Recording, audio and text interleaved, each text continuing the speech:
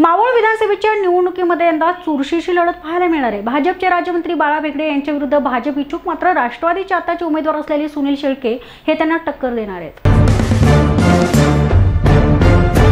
मावळ विधानसभा क्षेत्र हा गेल्या अनेक वर्षापासून भाजपचा किल्ला समजला जातो।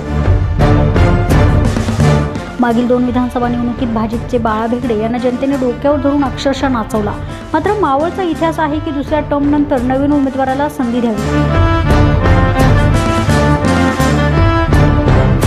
यंदा मात्र असं झालं नाही, त्यामुळे भाजपचे अनेक इच्छुक नाराज झाले आणि विरोधात जाऊन निवडणूक लढवत आहेत। राज्यमंत्री बाळा भेगडे यांचे आता हॅट्रिकसाठी प्रयत्न आहे, मात्र दुसरीकडे राष्ट्रवादीचे अधिकृत उमेदवार सुनील शेळके यांनी देखील प्राण पणाला लावले आहेत।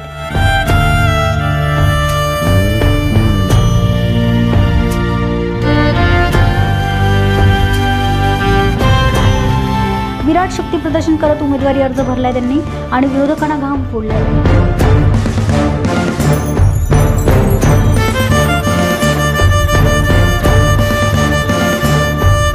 येणाऱ्या काळात जनता कोणाला कौल देणार आणि कोण आमदार होणार हे बघणं तेवढंच औत्सुक्याचं ठरणार आहे।